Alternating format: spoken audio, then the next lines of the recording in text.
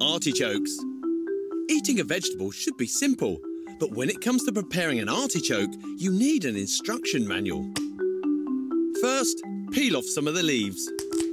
Then, peel off some more of the leaves.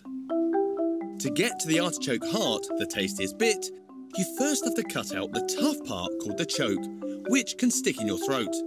It's not easy getting the choke out, so how do the farmers do it? And what exactly does make it into my jar of artichoke hearts? Well, I think that the bit that take off are being edible, actually. I've gotcha. So it's basically the middle of the artichoke. That's right. I've never heard of an artichoke before, and I was actually expecting it to be an animal. Yeah, it's more veg than animal. Animal artichokes? Sounds alarming. So what is in my jar of artichoke hearts?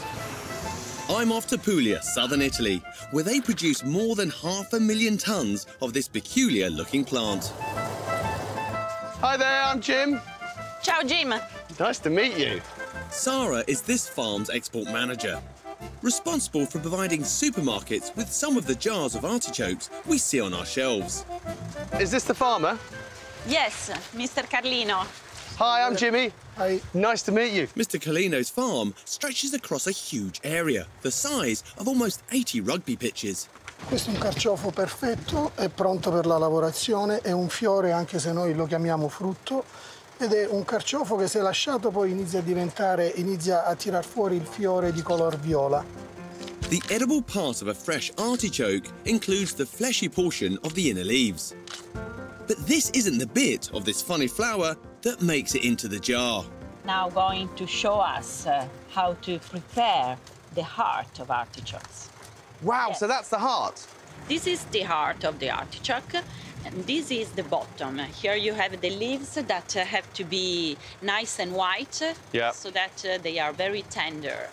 But hang on, this is the dreaded choke. In fresh artichokes, these are too tough to swallow. I always thought that you couldn't eat the choke bit because it makes you choke. You cook it actually during the production process. It becomes really Okay. soft.